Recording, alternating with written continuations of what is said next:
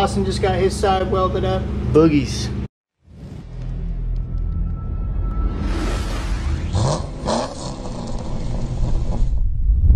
What's going on, everybody, and welcome back to the channel. So today we got the undercoating all done. We're gonna go ahead and put the subframe on, get the subframe connectors welded in and the rear end back on the car so we can put it on the ground. So this is what we're working with. Like I said, the undercoating is done. That was in the previous video. My brother's still home, so he's gonna help me out. Put the subframe up, get our PTFE subframe connectors on the car. Gotta weld them in the rear spots. Actually right where these jack stands are sitting, so I have to strip some of the coating off, get those welded in, and then go ahead and get our strange 9-inch back into the car, and then we get this thing back on the ground. So coating came out great. Man, this will be the second time we're putting the subframe and the rear end back into the car. Not a big deal, but yeah, let's get to it. For those of you who do not know, this is our 78 Camaro. This is our drag car project. Not really a drag car, it's gonna be a street car, but it's gonna be, you know, hopefully an 8-second or a faster car. So we got our subframe off, it's fully restored, upper and lower tubular control arms. We got Willwood brakes, our strange 9-inch, it's a 370 gear, it's a spool. It's got their race brakes on there, our Calvert Racing monoleafs, our CalTrack system. So got a lightweight calm, 2 Kirky seats in there, and like I said, we just finished the undercoating. So once we get this together, we'll be ready to send the car off to the fab shop to get the cage installed. We're gonna be doing a 850 cert cage to start off with, and go from there. Well, running into our first issue. This bolt right here was really hard to get out of the subframe, and I don't know why. It went in, all 4 of them went in super smooth, like all the way up by hand. And then taking this one out, you know, the bolt is fine. Like there's nothing wrong with this bolt, and there's nothing wrong with the nut insert on the body. So, you know, we tried picking at it to see if there's any like shavings or anything. So no one's got a 5/8 by 11 tap around here, Harbor Freight, Home Depot. So what we're gonna do is make our own. And you guys saw this on our head install video of the engine. We actually just took a stock bolt and put a bunch of grooves in it, so that's what we're gonna do. We got 2 of them just in case, so we're gonna put probably 2 or 3 grooves in one of these bolts, and then go ahead and file them, make them sharp, and then we're gonna go and put grease on it and then thread it up into the hole, hoping that it will chase the threads out and maybe even recut. That's the hopes, that's the plan. So, because if not, we're gonna have to replace that, and that's not gonna be fun.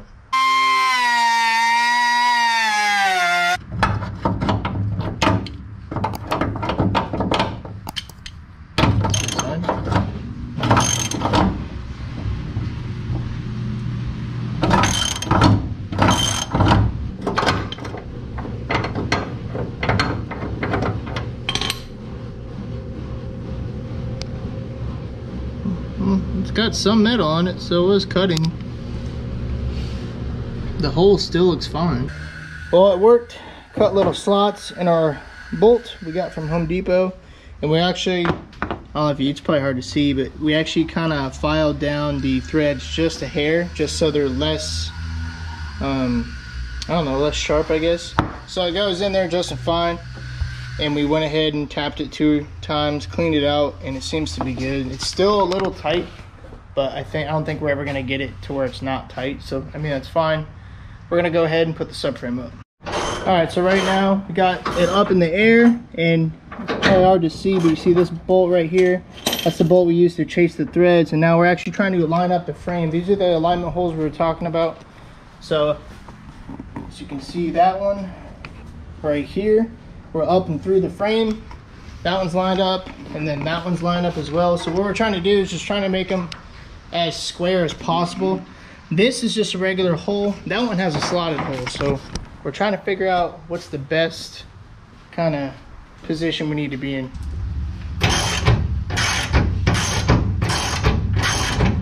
What size is that? Like, it's not so bad with this. Yeah.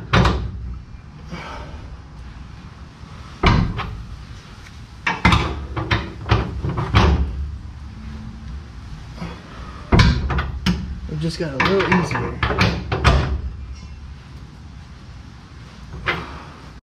Alright, subframe is up and on, and our little alignment bolts, as you can barely see it in there, nice and loose. And everything is, it's as centered as we could get it, so we got that hole lined up. That one just goes straight up, this one's slotted, so we line that up. So now, what we're doing is getting these subframe connectors mocked up. That way we can weld in the aft portion of it. So we're gonna go ahead, mark that, see where it wants to sit, and then go ahead, prep that area for welding, prep the subframe connectors, get all the powder coat off that stuff, and go ahead and weld these guys up.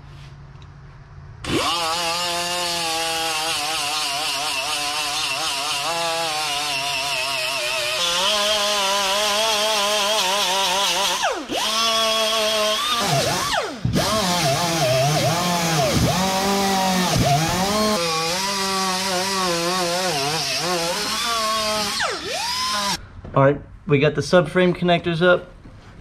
We got the forward end bolted in nice and snug. We got everything situated to start doing the back. We got the jack here to keep it up, just so it doesn't fall on Douglas as he's welding. There he is.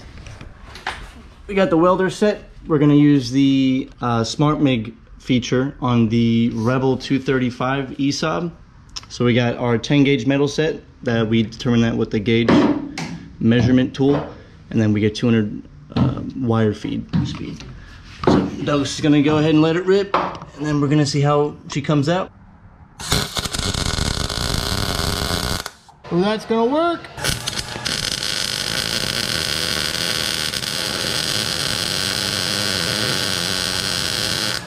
Austin's doing some welding. Whenever he's ready. Let's go, brother. Let's do this. Crispy. Do it a little longer. There we go.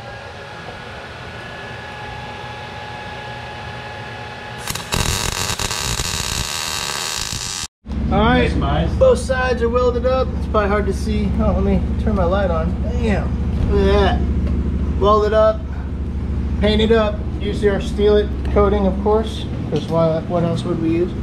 And Austin just got his side welded up. Boogies. They're not that bad. They're not that bad. They're not the best, but they're not that bad. Mine aren't that bad either. Got the subframe connectors on. They are fully bolted up. They are tight. The subframe is done and complete. So just put our little clip nuts back in for our rear end shackle. This is the forward mount for the rear end, the leaf springs. So we'll go ahead, get these bushings cleaned up, and then go ahead, get the rear end over here, get it in line. Probably do the aft portion of it, probably install the aft portion, then the forward portion. Yeah, so we're gonna go ahead, grind them down, put some sealant on it, and then go ahead and put the rear end in this thing.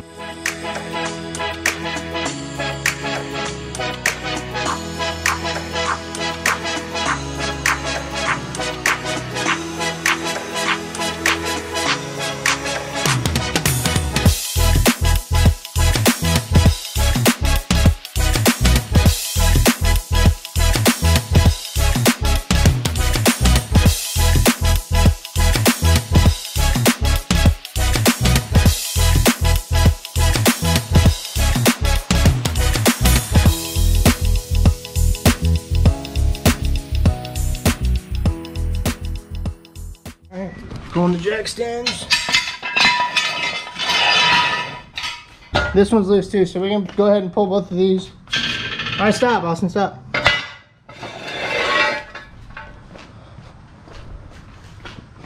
All right, maybe a tad higher. Okay.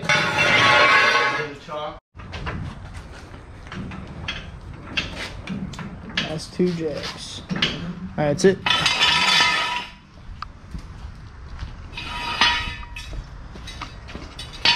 Bring her down. There we go. She on the ground. Look, and it's never got to come back apart again. Woohoo! So that's it, you guys. The car is back on the ground. We got the rear end in, subframe subframe connectors. We also got our steering done. And as you can see, it is now a slip joint steering shaft, whatever you want to call it. Nice little 3/8 bolt, 3/8 in there. So we're all good. You know, we got everything done we wanted to do. All the undercoating is done. You can't see that. I don't know what I'm showing you. But yeah, this car is definitely a learning experience for both of us. We've never had a project together, so this is, you know, this is something new for us. And I'd say it's going quite well. So that's gonna be it for today's video, guys. Austin's heading back to Texas, what, tomorrow, Monday? So it's just gonna be me again. I'm gonna be running solo for a while, not too long, about 6 months, and he'll be out of the Army, and then we can really get some progress done on this thing. So thanks for watching the video, guys, and we'll see you in the next episode.